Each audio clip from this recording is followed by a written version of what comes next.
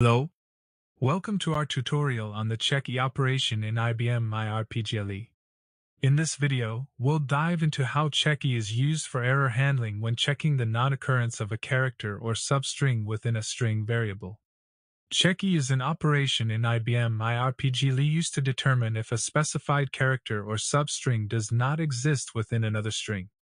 It assigns a position to a result variable if the search criteria are not met. Let's explore a program that demonstrates the usage of check E for error handling.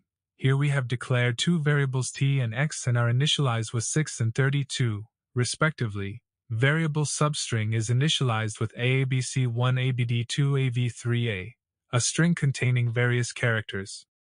First check checks if abcd exists in variable substring.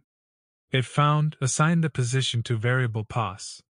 Second check checks abcd in variable substring starting from position 6 as variable t is initialized by 6.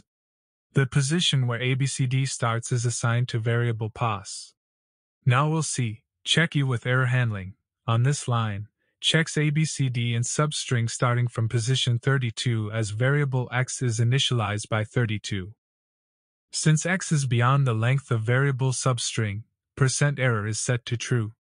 Displays check to indicate the check operation and error to signify the position isn't found. Upon execution, the program performs the following: checks for the occurrence of abcd in substring and assigns positions accordingly. Demonstrates error handling when attempting to start the search beyond the length of substring. Check E in IBM RPGLE provides a robust mechanism for handling scenarios where a specified substring or character is not found within a string variable. It ensures accurate error detection and facilitates efficient error handling strategies and applications. Thank you for watching our video tutorial on the check E opcode in IBM RPGLE by programmers.io. We hope you found it informative and useful for your programming tasks.